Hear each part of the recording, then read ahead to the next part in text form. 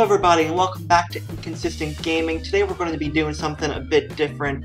I'm going to be doing post-commentary on this little whiteboard animation video talking about whether video games are good or not. And of course, being a gaming channel, my opinion is that video games are very good for our society and they help us in many different ways. Now, of course, there's always two sides to an argument. There are people that think that video games are bad as well. Many parents think that their kids shouldn't play them because there's violence, sex, drugs, and whatnot, and granted, young kids should not be playing. But they also think that they can be a waste of time or detrimental towards their mental growth, which is just not true at all.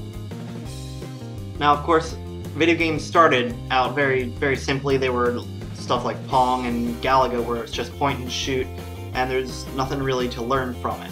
But as time went on, they grew into puzzles and stories and stuff that people can relate to and grow from. They developed a lot like movies and film did back in the early 1900s. Back when films first started, it was nothing really complicated. It was just a moving picture. That's all it was. But they grew into something that makes a statement in society. It's a story that people can relate to and learn from, and it gives morals, and it just helps you learn.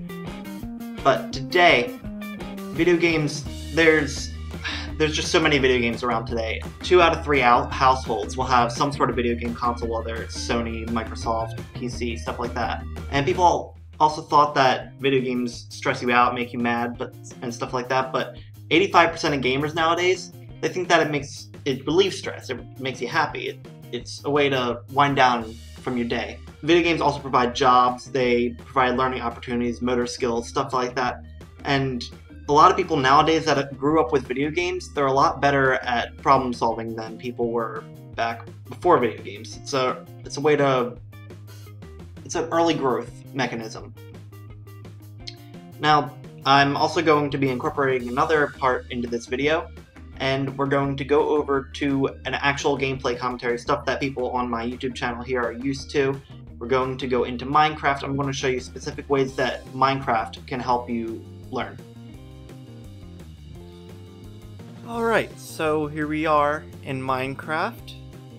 Now that things are slowed down a little bit, I'm actually commentating while I'm playing and don't have to talk so fast. In the very beginning part there, I was talking the speed of light, trying to keep up with the video to make everything move quickly and not look really boring in the whiteboard animation. I've already edited that part and it seems to be going alright. But now I'm just gonna slow down and clarify on some things that I said, and then I'm also gonna show some reasons in just Minecraft, one video game out of millions that there are, that make video games so great. So, one thing with Minecraft is it's artistic. It's a game that gives people so many options for design, and it's just a process that it's good for people to have. It's good to have an eye for detail. It helps with so many parts of your lives. It's a good skill to have. But there's that building aspect in Minecraft. But then there's also there's this stuff called redstone that's kind of like electrical wiring. So if I walk in here, this little platform here, this is a sort of makeshift elevator. So you stand here, you press this button, and you get fired up here. So that's just a small amount of redstone there. The redstone stuff can get a lot more complicated, and the system that it uses to make that stuff is actually based on mathematical logic gates. So if kids or just people in general have an early understanding of that redstone kind of stuff, then that gives them a sort of gateway into more complicated logic puzzles that they can actually use in jobs, whether it be with computer stuff or just normal mathematical problem-solving situations. And then there's no real examples of this in this server here, this server that I play on often. But Minecraft is one of the most easy to mod games out there. the files that are in the background in the zip file are easy to modify and change to whatever you want them to be, allowing a lot of different modifications for Minecraft. Like you can turn Minecraft into an RPG if you want. You can give skill classes. Like all we have right now is we have this inventory. We have the screen for the server to see who's online. Pause screen with a bunch of options. But you can add so much more to this. You can make this game whatever you want it to be. You can give it a story. You can make it any kind of game you want it to be. On top of that, it's a never-ending world, and the community is so large. Lots of people make friends in Minecraft that last years and years. Like the people on this server, I've known them for about a year now, and there's some of the people that I feel the easiest talking to. I mean, I don't know. Minecraft is just a good thing to have in your life. Now let me just clarify on some of the things that I said earlier. Some of the things I was saying in the heat of the moment, like just trying to keep up, going fast, and I don't think I exactly worded them right. When I was talking about the violence, sex, and drugs and all that sort of stuff, I said that kids shouldn't be playing that. And what I meant by that is they shouldn't be playing the games exactly like that. There are tons of games out there that don't involve them at all. Like Minecraft, it can be whatever you want it to be. But at the core, this is what it is. It's basically virtual Legos, essentially. So kids can be playing this kind of stuff. They can be playing Nintendo games. Nintendo games are largely learning opportunities. They're problem solving. They're stories. They're characters that kids can grow up relating to and coming back to when they're older and just having a nostalgia factor there. So kids shouldn't be playing stuff like Call of Duty or Grand Theft Auto, stuff that a lot of them are playing nowadays, and it's causing problems, and that's a lot of the reason why parents are getting angry. But the parents should be deciding what their kids play. They should be the one buying these video games first of all. And when they do buy them, they should be looking at the ERSB tag on the back of it. It gives a rating. It gives whether it's rated E for everyone, T for teens, or M for people 17 and up. That's just how it should be. People shouldn't be just picking up games because their child is screaming saying they want it. That's not how it should work. If they're doing that, then that's their own fault. It's a lot. Also, that's what I wanted to talk about with movies. That's how it is with movies too.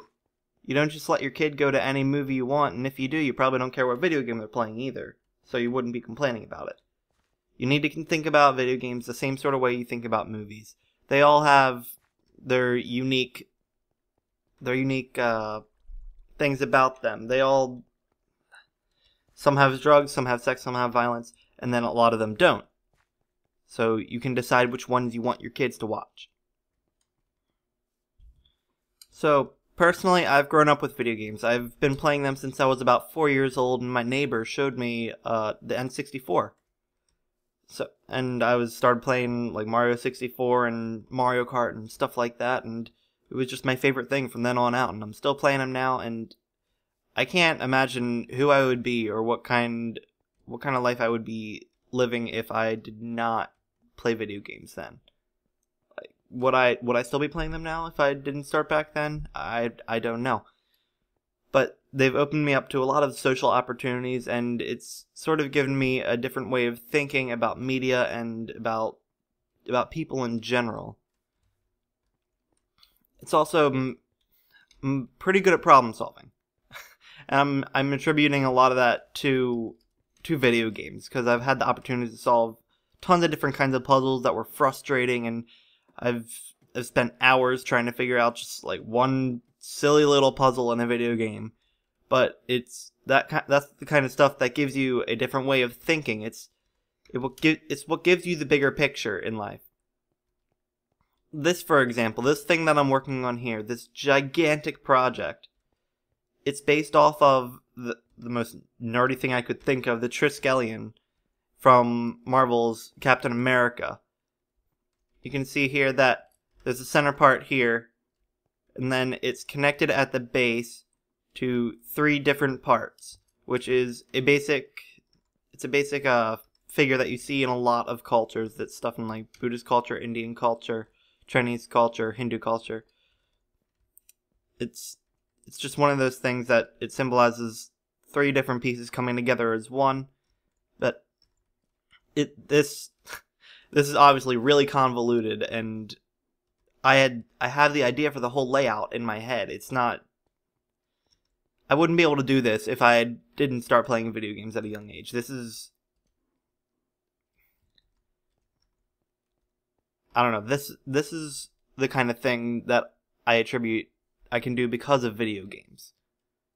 I can lay out all these convoluted plans and keep them all in one place and make sense of them in my head. Alright, so one more thing I wanted to clarify. I said back when I was over at the Triskelion thing that I'm working on that I've learned a lot from just the waiting process, like the tediousness of solving the puzzles. There's also stuff like this where I've had to dig out tons and tons of area for a project, and it's just something that I'm continuously working on.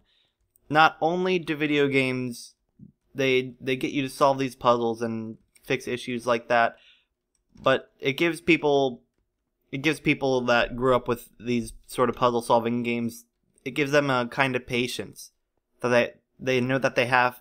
Things take longer than you expect to deal with them. They take longer to solve them, take longer to fix problems and complete projects. Video games give you a realistic sort of outlook on patience, that not everything will go the way you want it to, and you will have to wait, and you will have to go back and look at what you did and fix whatever you want to do, whether it's like it's all right, but you want it to be better, or it's just plain wrong. You have to go back and fix it multiple times. You have to sit there and wait for other things to be finished before you can complete the project that you want to do. If you're playing the right games, and well, I don't know if that's the way to word it. Most games have a sort of patience aspect to them in some way or another. But if you're playing these kinds of games, you have to develop this patience if you want to play them. So, to sum it all up, just refuting the opposing argument here, the one that says that there's violence, sex, and drugs, that's your decision for your kids. You can monitor that. That's what parents do. You don't just say no video games at all, because that's damaging. That can be damaging to the mental growth. I mean, you can raise your kids however you want, but video games will help. It gives them patience, it gives them problem solving, it will develop their brains faster than it would otherwise. I mean, of course there are other ways. You can have them do math puzzles and read and stuff like that, but they'll also enjoy themselves while they're playing these video games. They won't even realize how fast they're developing while playing them.